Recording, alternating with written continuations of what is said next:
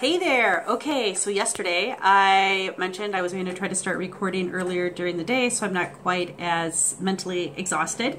And I am doing this at 3 o'clock in the afternoon, so look at me. Doing good. And yesterday I was talking about being resourceful and asked for the community, my community, to send me some of their favorite ideas, and I do hope to get some. But I actually last night had written on my daily intention list to go through and to figure out how many nights have I been away from my own bed in 2018. And in 2017, I know my figure was 58% of the year I was not in my own bed. And there's probably actually some extra nights, like there's random nights here and there that I don't record on my calendar. But 2018, because I started doing the pet sitting starting in March through Rover, I have been gone a lot more, especially this summer with parents having their kids out of school and all of that stuff. So last night, after I recorded my video, that's one of those projects that try to figure these dates out and how long I've been gone. That's kind of a brain dead project. I don't need to be my sharpest to figure it out.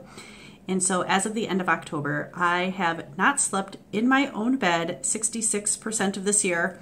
And there's actually some other nights that aren't recorded, maybe another 10 or 11 nights. I would really have to spend a lot of time trying to piece those few together. So we'll just go with the ones that I actually recorded on my calendar. So 66% of 2018, as of the end of October, has not been spent in my own bed, which means that I have been working somewhere else during the day, primarily on pet sitting gigs.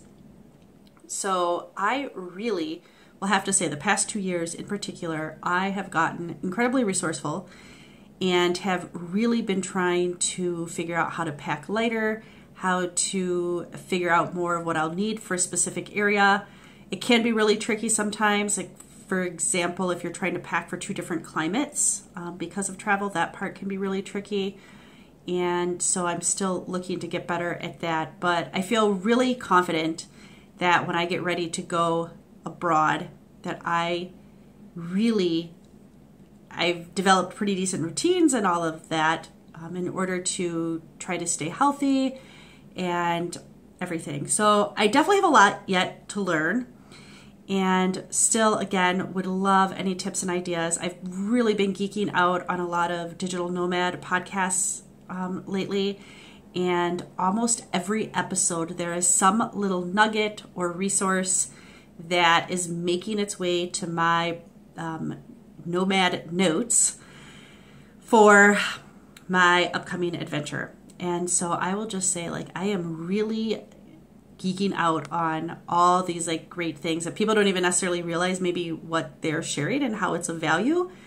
And also gratitude for myself and the aha light bulb moments that do go on when I hear some resource or something mentioned and thinking, oh, that's a really good idea.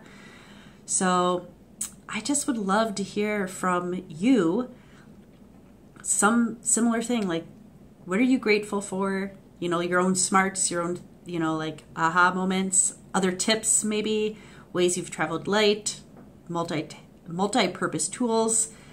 There could even be multi-purpose clothes, anything like that. So seriously, would love to hear back from you on some of these things. Have a fantastic day. Bye.